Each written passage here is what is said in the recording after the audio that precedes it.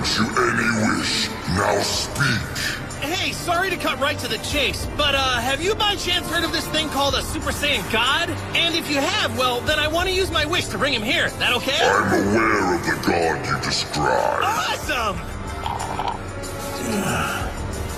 Now we don't all have to be destroyed by Lord Beerus, which is kind of a load-off. Wait, what? Did you say Lord Beerus? Huh?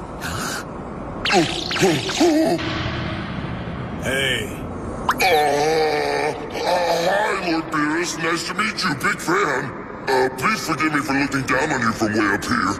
It's just my height. I don't think I'm better than you. In fact, I know I'm not better. Don't worry about it. Just hurry up and summon a Super Saiyan God for me. I'm getting bored. Well, the truth is I can't exactly summon one right at this moment, I'm afraid. It's kind of a whole thing, you know?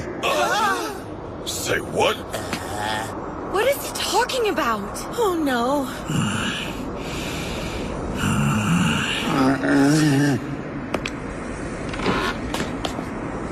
What was that?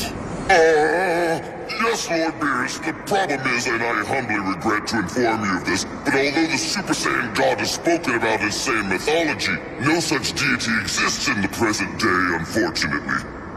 However, if you would like to know the method for creating one, then it would be my great honor to tell you.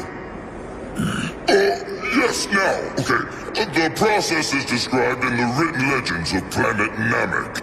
5 Saiyans with righteous hearts must join hands and instill their inner light into another. With his friend's energy flowing through him, this Saiyan shall then take the form of a Super Saiyan God.